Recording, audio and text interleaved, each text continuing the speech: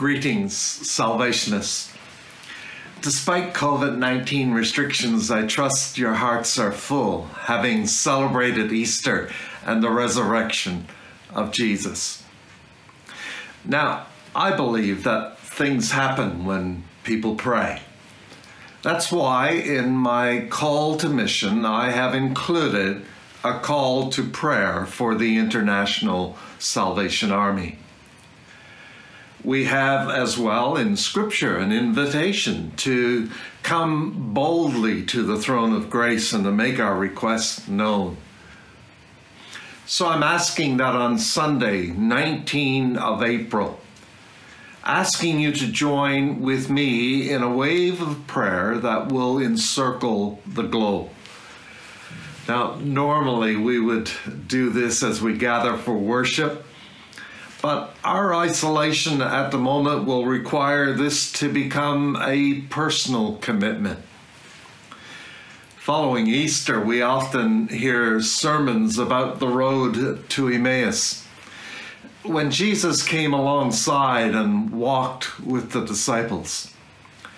Well, I want our hearts to burn within us because we are enjoying his presence through prayer. And some of you will rely upon existing prayer structures. Others will want to take the whole day to fast and pray. Some of you are essential workers and you'll only be able to steal a few moments. The main thing is that we pray together.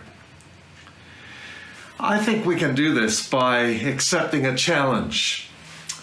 Follow the sun. Here it is. We start in Samoa and New Zealand, and while the sun rises and gives light, you pray, and then let that prayer continue across the globe until the sun sets in Alaska. Let there be a tsunami of prayer coming from the Salvation Army. So what are we praying for? Well, there's room to pray for those who have lost family members. There's room to pray for people who are alone, isolated, and afraid. I'm certainly going to pray for many who have very little during this time of isolation. Pray for families whose futures seem uncertain. And pray for the army of essential workers who are holding us up. Here's one. Pray with urgency that God's mighty hand will hold back and stop COVID-19.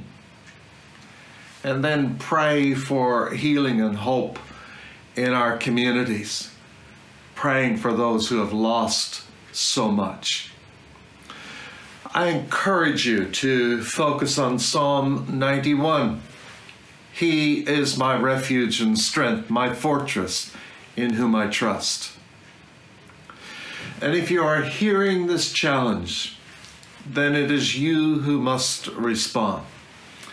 I invite you to join me on my Facebook page and in a few words, make a comment.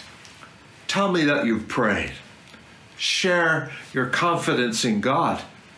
And yes, leave a prayer request. God, help us to be faithful. Help us to be a praying army. And God bless you, remembering that things happen when God's people pray.